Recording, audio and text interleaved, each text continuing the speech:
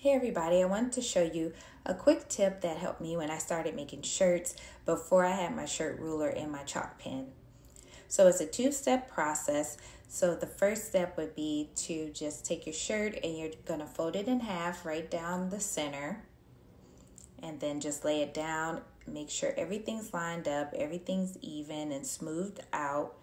That way you'll have a nice, good, even crease. And then I'm going to grab a piece of parchment paper and just place that over the top.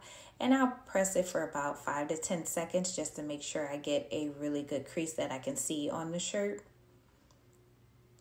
And so once that few seconds have gone by, I remove my parchment paper. And then once I open up the shirt, you'll see that I have a nice good crease right down the center. And so then I'll grab it right underneath the armpits and fold it over.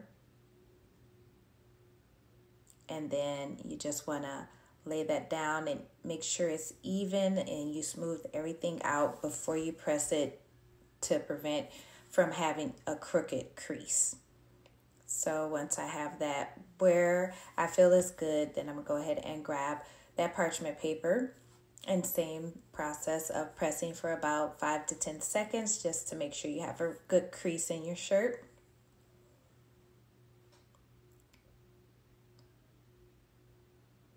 And then you'll see once I open that up how I'll have a nice crease going in both directions. So one right down the center and one right across.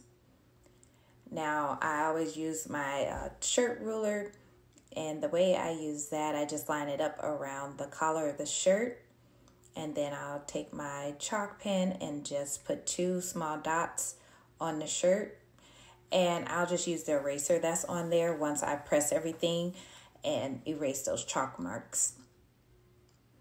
And so I have this rhinestone transfer I'm going to press on this shirt, and it's a pretty large image, so I'm going to go ahead and move the shirt up some just to make sure I do have my placement where I want it.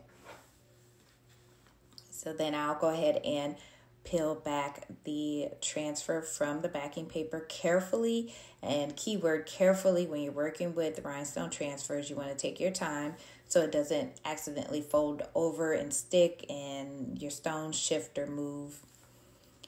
And so another thing that I like to do is fold my transfer in half and just pinch just the top of it just a little bit. And that'll also give me a little bit of guidance as well as far as where I want to lay my image. So I'm actually lining this up to that center seam that I pressed on there and then those 2 chalk marks. And so I'll just make sure I have the image where I want it before I lay it all the way down. And so once I have it where I feel is perfect, then I'm going to just go ahead and lightly press over that. And then I'll grab my parchment paper. And I like to press my transfers at 340 degrees for about 40 to 45 seconds. And so once that's done, I'll slowly peel back my hot fix tape just in case some stones don't stick or something. I'll lay it back down and repress. With this shirt, I did have an extra stone on there. And so if this ever happens before that stone starts to cool down, you want to grab your tweezers and get that stone off of there right away. Otherwise, once it dries, it's on there. And so here's the finished shirt. I hope this tip helps.